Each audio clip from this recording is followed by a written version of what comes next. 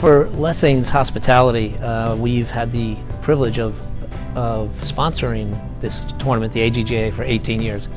And I think what it means is it aligns, the goals of the AGGA align themselves with Lessings Hospitality. We're a 125-year-old hospitality company, 6 generations of family, and we really have built a business on family values and character.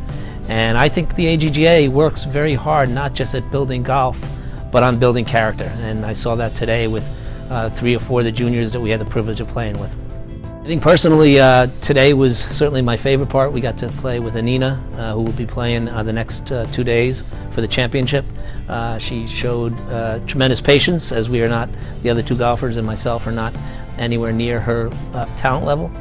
And just being out there with we had six threesomes and all the juniors, and just to watch the juniors really interact with the older golfers, and how they how they were able to just become one with the foursome and not feel at all intimidated by playing with older players, and being able to show us a thing or two on the golf course.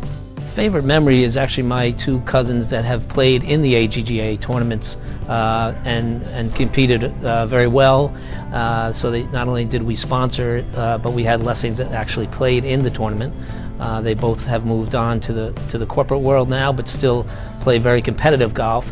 And again, just watching how they came through the tournaments and through the AGGA as not just better golfers, but better people.